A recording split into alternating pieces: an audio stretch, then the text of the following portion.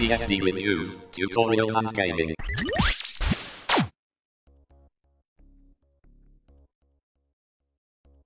Before we start, if this is your first time to the channel and you would like to learn more about FreeBSD and the journey to a better desktop and server, then please hit subscribe and hit the bell so you don't miss out.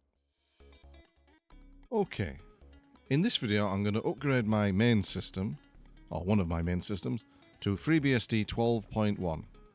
And at the moment I'm using FreeBSD 12.0, patch set 12, and I've already backed up important things, configuration files and home folder, etc. So let's get the ball rolling. First I'm going to use FreeBSD update to fetch and install, if possible, any system updates before we begin.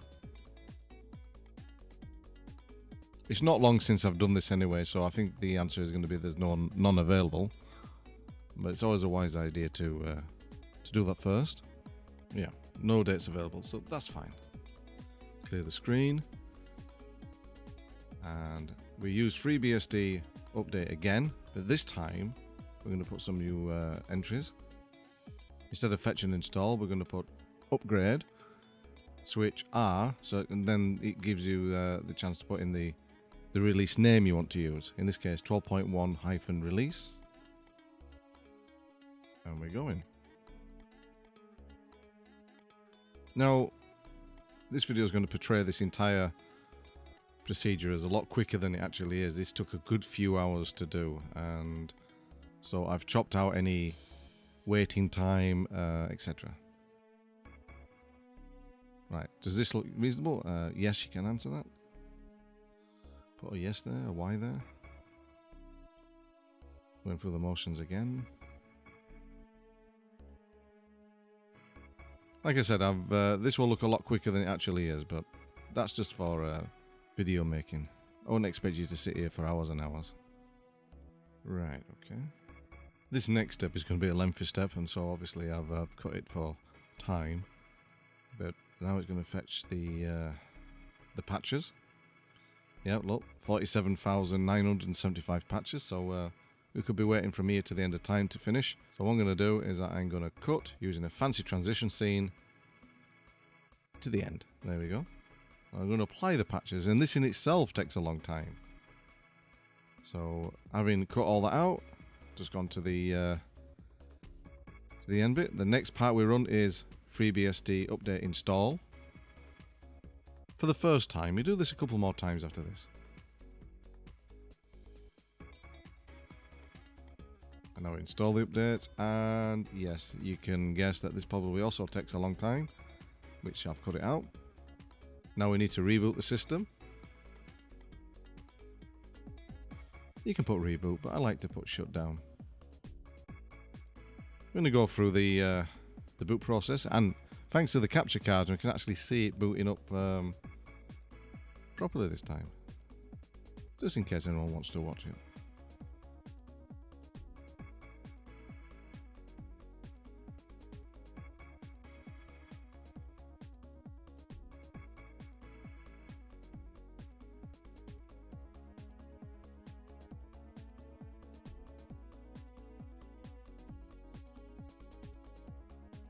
I don't know. I love seeing the text scroll up on the screen. There's something about FreeBSD that I feel like I'm at home with FreeBSD when I see the text. Some people like splash screens. Yeah, I like to see the text. Right. It's almost done.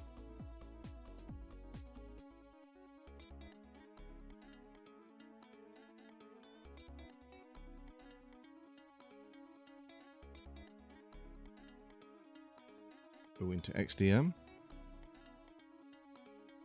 Just going to put my username.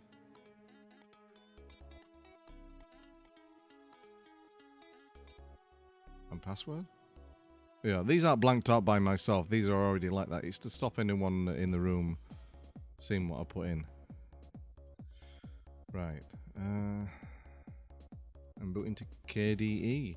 I normally use Motif Window Manager, but I don't know. I've been playing around with KDE for about a week or two. You know, theming it as best as I can, and I'll show that off in another video. It's like a FreeBSD theme that I'm working on. Right, this is an empty screen of a KDE, and we'll use this for the terminal.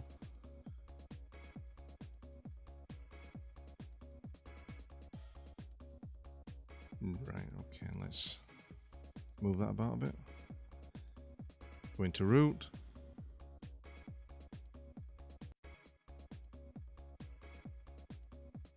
Make it a bit bigger so we can see what's going on. Again, we're at FreeBSD update install, and this will kick off the next part. Also, again, it's a bit, you know, time consuming, so we'll fast forward. Had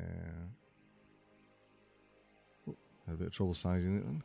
That's a bit, make it full screen.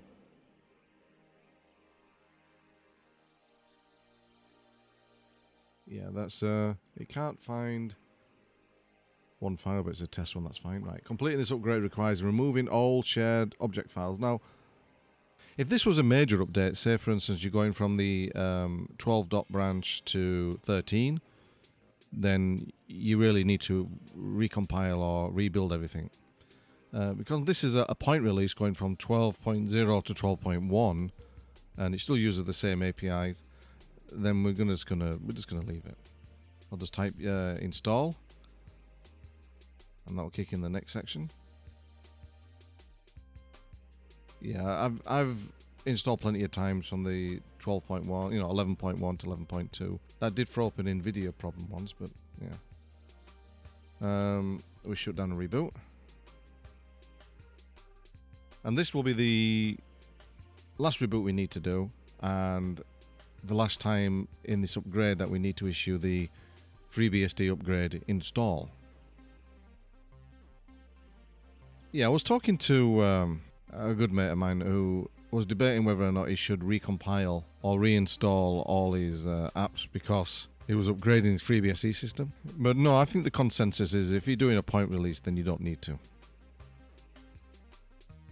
For a much better video on doing this, and someone who actually is far more eloquent than I am, I'll leave a link in the description box down below to Doovalacky.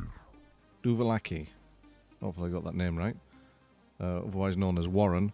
And he's done a video on upgrading, and yeah, he's just, the way that he delivers things is much better than I can.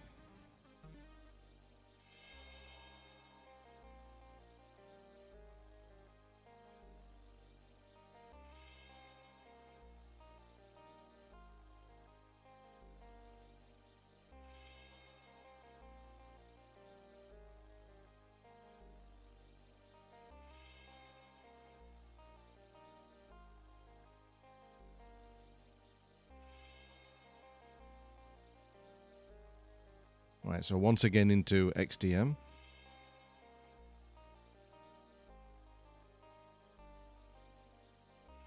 There we are.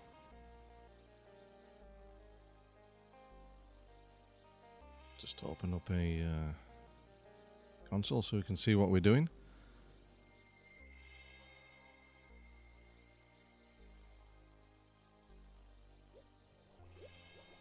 Make it bigger.